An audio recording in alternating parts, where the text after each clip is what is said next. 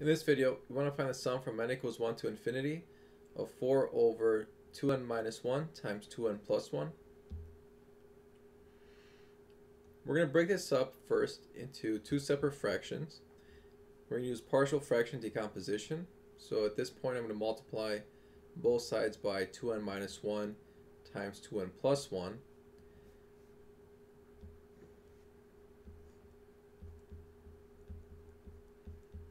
When I multiply that by the first fraction, the denominator cancels and I'm left with 4. When I multiply by the second fraction, the 2n minus 1 cancels and I'm left with 2n plus 1.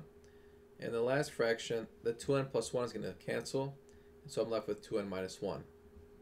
At this point, I'm going to solve for a and b. So let's pick values of n that makes whatever is inside the parentheses equal to 0.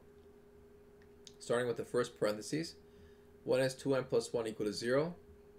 Well, that's when n equals negative 1/2. So this whole thing is 0. So we have 4 equals, and then 2 times negative 1/2 minus 1. That's going to be negative 2.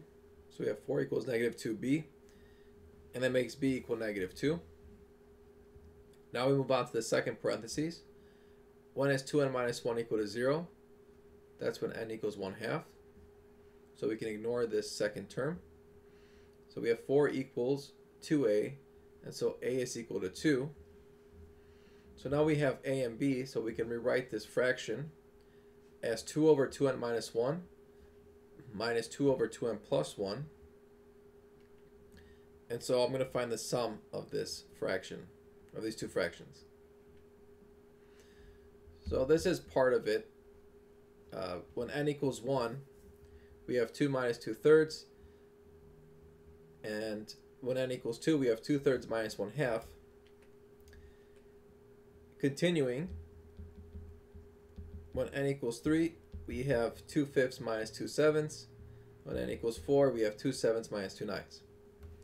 So it's pretty obvious here we have a nice little pattern. Notice that 2/3 are going to cancel, 2/5 are going to cancel, 2/7 are going to cancel, and eventually 2/9, etc. So all that we're going to be left with is 2. And so this sum converges to 2.